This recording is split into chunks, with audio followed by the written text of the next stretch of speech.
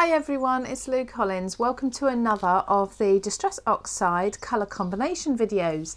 Today we're looking at Gathered Twigs. Now we haven't done many browns, we've done a couple, but what I love about a brown, because it's a neutral colour, it will go into pretty much any colour you like. So today we're looking at cool, so we're going into a blue and a purple, doing some nice colour combinations with those two colours, but we're also going to compare this colour to other browns in the range, and then we're also going to just look at this in detail, look at the undertones and see what it will work with.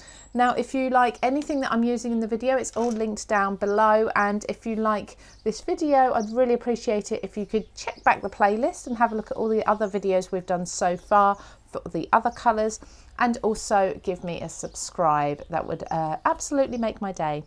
So, Gathered Twigs, let's get straight on with this.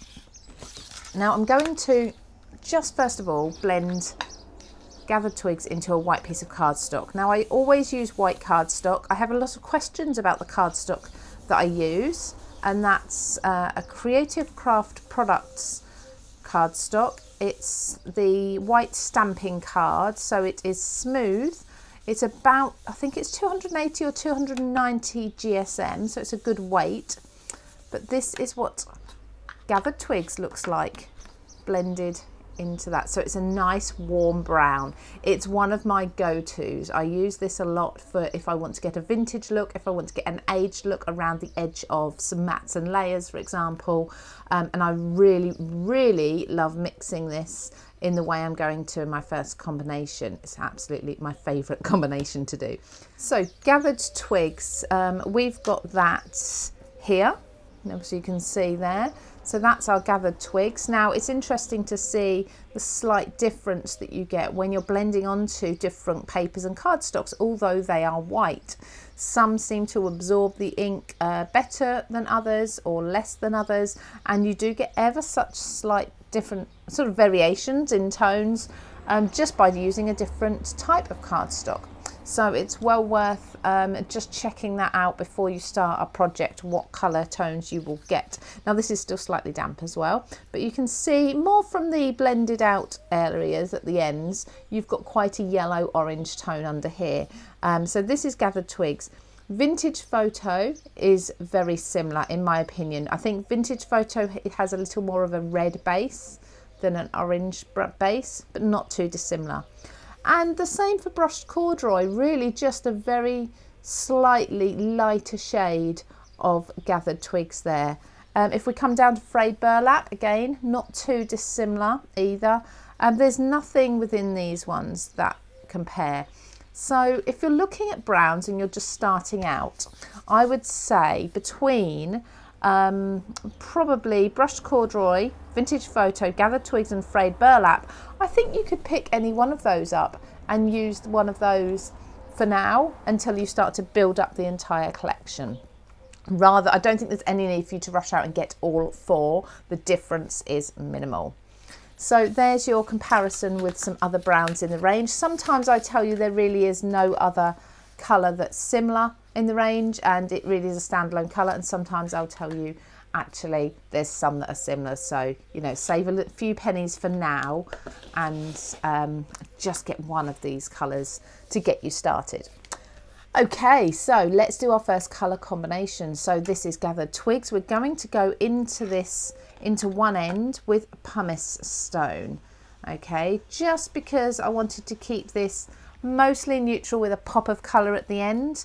So let's bring pumice stone into this end. Now this is a lovely light grey, and we will eventually come to the video for this, and as I'm blending it into Gathered Twigs, it's just picking up that colour. Now because this is dry and I'm going on with a wet ink, it's a little harder to blend, so I'm going to put some Gathered Twigs, wet Gathered Twigs, over the solid area there, and just bring a little bit up into the pumice stone and do a bit more blending. And I'm going to do it that way because if one of your inks are able to dry, it does make the blending a little bit harder. So bring a bit more Gathered Twigs up because it is the hero colour for this combination, and then again in with the pumice stone. There we go. So we're starting to get a really nice blend between the two there. Isn't that lovely? So it's almost fading it into a white, but not quite. You've still got that grey. I've actually brought the brown up a little more on this side. If you were doing a larger piece, you probably wouldn't notice that at all. But I could even that out. But let's go into the next colour, and that's going to be Uncharted Mariner, a beautiful blue. Between this and Ice Spruce, it's one of my favourites. So again, my Gathered Twigs is a little dry on there, so I might need to give it a helping hand blending just by applying some more of the wet ink. So as you can see, a lovely, deep, rich colour, Uncharted Mariner, bringing that right up to the brown. I've not started blending into the brown yet. I've just got a nice solid block there. Then I'm going to pick up some Gathered Twigs, and I'm going to first of all with this go into the solid area here, not touching the blue because I want to reinstate that. And now I'm going to start in tiny little circles, just working up into that blue. So just keep working around in circles. You're moving the ink around on the paper, blending it until you get to a point where you're really into the blue, and then pick up the blue brush with nothing else on, just what was already on it, and do the same but the other way until you're happy with that blend. Now you can see here that wet line where I applied the fresh new ink, the shine on it. So that's obviously going to be a little bit distracting at the moment. Once this is all dried, you will easily be able to see the beautiful, smooth and kind of creamy, almost, I suppose it is creamy colour combination there, but I just think that's absolutely lovely. Like I say, we'll come back to that towards the end when that's a bit more dry. We'll be able to see that a little easier and see the beautiful blend, but I really, really love that colour combination. So that's Pumice Stone, Gathered Twigs and Uncharted Mariner there. So let's have a quick clean up. Like I say, put that to the side and we will look at that again at the end. And let's come on to a new piece of paper for another combination using Gathered Twigs, and we're going to go with purple because, as I say, a neutral really can go into any colour. So what I've done here is I've got my Gathered Twigs on the end as my deepest, darkest colour. I'm going into Frayed Burlap, the video of which has just recently in the last day or so gone up, so because it's an F and it was just before Gathered Twigs, but it's what I call a grey brown.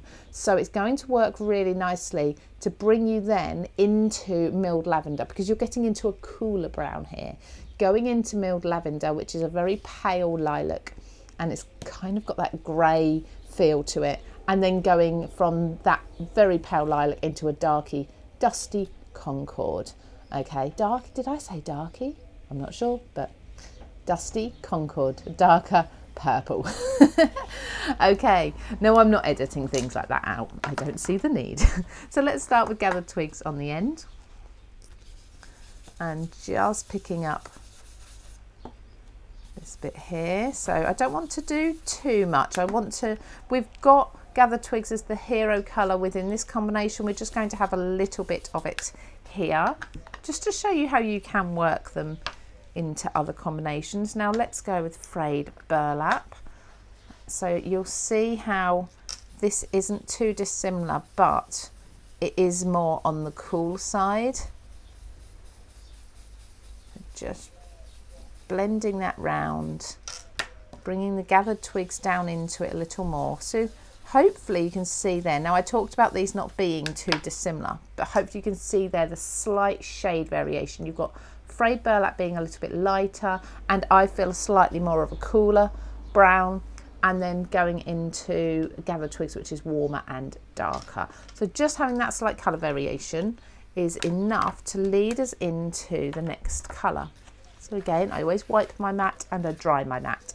I don't want any of the water from wiping it to react with my ink blending. Now, milled lavender, we're taking quite a leap here from the browns into the purples. Firstly, because purples are usually considered, oh, I need my different blending brush. Now what's happened with this one, for some reason, something's got on there and it's sort of dried. And although it's moving and it still feels soft and fluffy, it doesn't pick up the ink anymore. So I'm going to be changing for a new brush, and you just see the difference. So you can see there, nothing really applied. A new brush and it's much better. Now this is, it's probably hard for you to see, I've got this ever so bright. This is a much paler colour, so I'm going to need to build this up. It has a bit of a pink tone to it as well, which I think is why it helps go from a brown. Now, as I was saying, browns I consider warms usually, and purples I consider cool colours. So to mix the two is a little bit sort of out there, it's a bit outside the box. But if you just get the right tones, and I'm going to do a little bit of light blending with both the brushes between these two colours, I think it will just work nicely. There we go. So again, if I hold that up, I think we need to do a bit more here. We've got it laid a bit thick there. Then let's go in lastly. I'm not worried about cleaning my mat here because it's such a pale purple. It's not going to interfere with Dusty Concord, which is going on the end. Now, milled lavender, Dusty Concord work beautifully together. We don't need too much of the milled lavender. I'm just going to use a little bit that's already on my brush to blend those two into each other. So we've gone from a warm into a cool. Now I need to do a bit more work. Let's wipe this mat again. I need to do a little bit more work into the frayed burlap, and you'll find this sometimes with some blends. You'll just find you need to work a little bit harder to get everything looking nice and smooth. There we go. Yeah, perfect. Love that. Okay, so as I say, the two browns are very similar, but by adding the Gathered Twigs, then fading into the frayed burlap, into the milled lavender, and then going darker again into the purple, the Dusty Concord, it's just a really nice combination. Now, I've done it this way to show you, really focus on the browns for you, but you could certainly do much more of the purple and just have a little brown at the top. But I want to show you how you can work these colours into each other quite easily. So as Dusty Concord, milled lavender, frayed burlap and Gathered Twigs. And just a reminder, and this one's still drying a little bit. You can still see that wet patch across the middle, but hopefully you can see the colour combination that we've got there is absolutely beautiful. So that was a Gathered Twigs. I hope you've enjoyed this look at this colour on its own and focusing on this one. Don't forget to check the playlist for everything else alphabetically that comes before Gathered Twigs, and I will be working very soon on all of the other videos that come after as well. I'll soon be shouting about it once I've got every colour uploaded for you. So if you like anything that I've used in the video, including the brushes, the ink pads, and the blending mats, you can find everything linked down below. So go and check out that description for all the details. Thank you, everybody. Thumbs up and a subscribe would be fantastic, and I'll see you again very soon. Take care.